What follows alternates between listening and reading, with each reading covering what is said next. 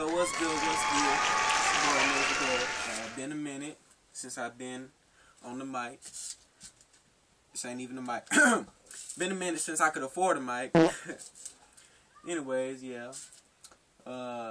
I've been doing some dating recently, and turns out I'm attracted to cannibals. Yep.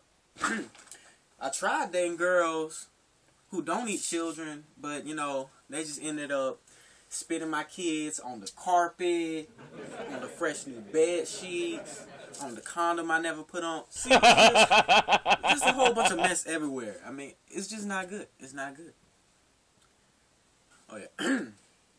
See, I bet we could save the world if we had more cannibals. I believe I could solve overpopulation everywhere if everybody would just adopt this new topic. I mean, not topic, but practice. Y'all know what I'm saying. Fuck it up. I know it's a whole bunch of dudes trying it, then girls be talking about, no, I don't, it don't taste right, no. Bitch, shut up, swallow it. If you don't do that, next time he finds you, he gonna put a kid inside you. You ain't gonna like that shit. Get all fat and shit, bust your pussy open. Pussy be looking like fucking watermelon came through that bitch. Pussy look all surprised like, oh, what the fuck just happened? But anyways, if the world does adopt this solution I've come up with, I want all credit due to my name. Not sure if it's gonna happen in this generation, but then again, it might. I've been on the little red tube, Pornhub, whatever the fuck. Anyway, this shit might happen. It might just happen. Anyways, fuck stand-up comedy. Sit down comedy. Nigga tired, nigga. I be walking all day at school. I know it's the weekend, but still, I'm tired right now. Anyways, a lot of stuff been changing. A whole bunch of little nigglets came into my neighborhood. I thought the government was giving away free government cheese and food stamps if you came to this area. I just woke up one day and then it was just kids just playing in my yard on my basketball goal. I'm like, what the fuck? Y'all niggas don't get the fuck on? No, my little brother ain't here. Get out. Go on. They ask that shit every day. Whenever my little brother be gone. Is your little brother here? Is Chris here? Is Chris? No. Go away. Shit. Nigga trying to sleep in peace. A nigga can't even walk around naked no more. Gotta always walk up to the door and shit. So I'm riding in the car with my sister one day, right? And then we passed this place called Foot Mart. Can't never forget that.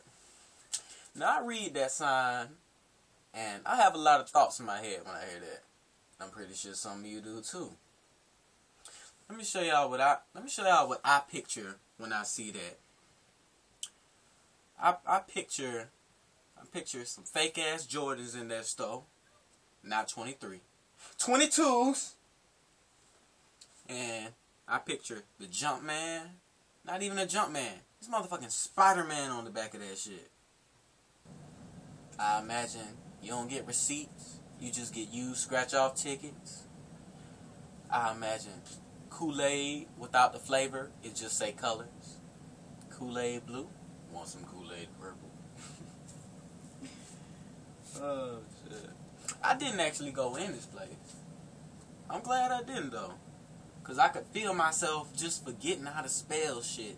As soon as I just rolled by, I was just like, banana, B-N-N-D. Just bad. Just. Alright, I want to talk about school for a quick minute. Yeah, for those of you still in it, and for some of y'all who are too old to remember, if I have any, like, older viewers who act like y'all forgot school, which is bullshit. Anyways, let me give y'all a quick refresher on what school is like. Well, school is divided by social class and race. I go to a predominantly black school, which is 20% Mexican. Yo. What he meant to say was Latin American. Yo, man, you gonna have to them assumptions, man. You gotta expand your audience. And only 5% of the motherfuckers are actually supposed to be here. So, my experience may differ from you. I did not know there was popularity in high school. When I first came to high school, my freshman year, I just looked around and like, what? The fuck? I talked to my friends. They were like, yeah, it's popular people. I'm like, nigga, really? Nigga, I thought we was done with that shit in middle school, nigga. What the hell is that about? Then they was like, nigga, what you mean you don't see it? And I was like, I don't see it. Nigga, I just see the people I talk to, nigga. Anyways, I don't see it because I see popularity as like a middle school concept.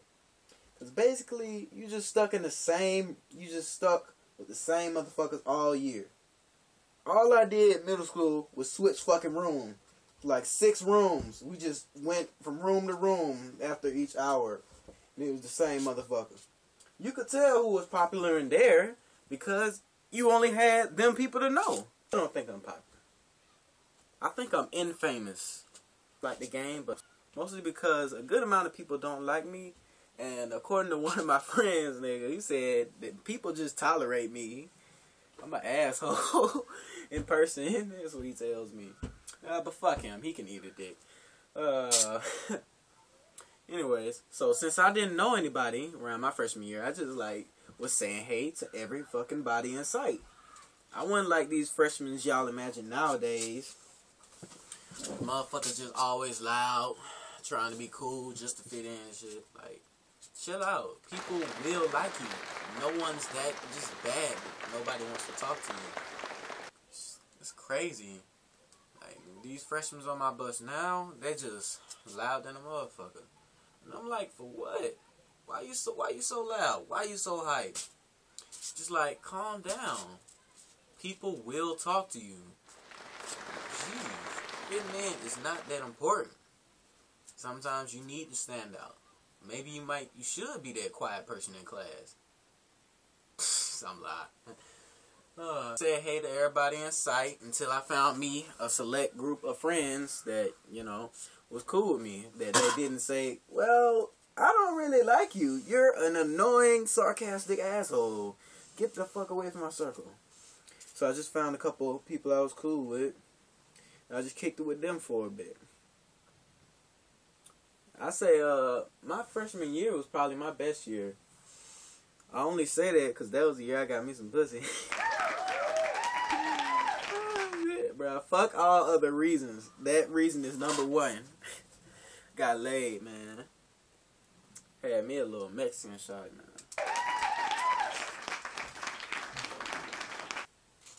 Fuck what everybody else say, nigga. She was prettier than me, nigga. She had some nice hips, nigga. Nice hips, nice ass. I'm gonna pull up a picture. I'm gonna show y'all a picture. Check that out real quick. I know y'all was probably expecting to see like some ass crack or something, but nah, sorry. Got too much respect for her like that. I mean, I do got like a handful of naked pictures I personally took, and for a couple sex tapes or something, but that's besides the point. She was down for whatever. Oh, shit. But anyway, school ain't shit in general. Mostly because I wake up at 9, basically get home at 5, and my bank account ain't got shit to show for it. I mean, that's my biggest problem with school. It take up too much of my goddamn day. I could be doing lots of other shit, but they just decide to steal pretty much my whole damn day. And that is just sad, nigga. That is possible money I could be making at a mediocre ass job. But anyway, 9th grade year, best year I had. I might have, that was the year I lost my virginity. It happens like sometime like late towards the end of the school year, but I was tapping that ass all summer. So yeah, 10th grade was ass. I was depressed because, you know, like we broke up and, you know, first piece, you know, can't never let that shit go. Because, you know, like, I really grew an attachment. Let's get to the present. So, apparently, I have beef now. But, like, it's not like beef, like, both of us arguing. It's mostly just, like, me saying sarcastic comments. And, like, she can't stop sweating out her weave. Or take it like a woman and moan every now and then. And, that's about it. That's all the time I got here.